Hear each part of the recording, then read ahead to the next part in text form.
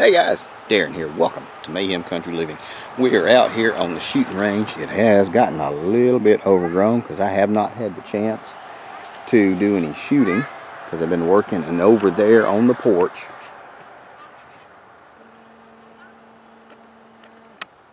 is the grand boy and the hooch. There they are. We'll wave to him. Hey buddy! There you go. You see him.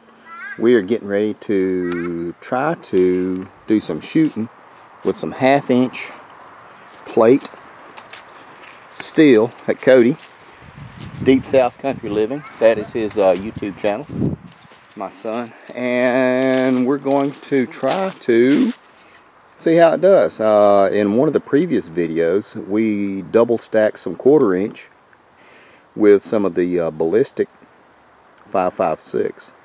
And now we're going to see if we can ventilate 1/2-inch solid plate. More to come.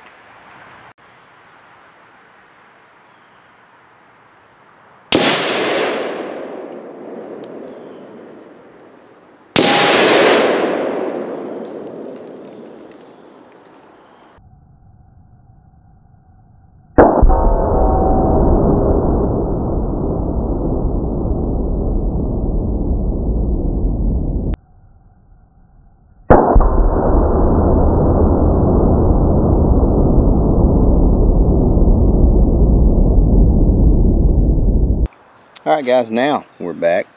This is 1/2-inch regular 55 grain 5.56, and it did pretty good.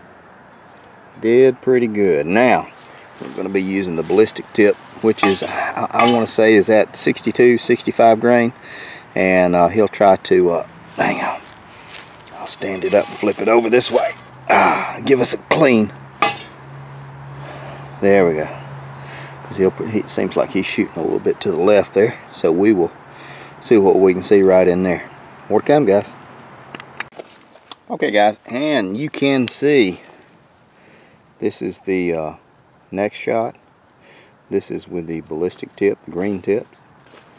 And that one right there is zoom this out a little bit. Let's run right here, graze the top of it. Let's flip her over. Interesting. Alright guys, more to come. Okay guys, now we're back. What do you think, Cody? I'm very interested. I mean, it's very interesting because you can tell there's a difference in the impacts. Each hole looks a little different from the first one, or from the first two.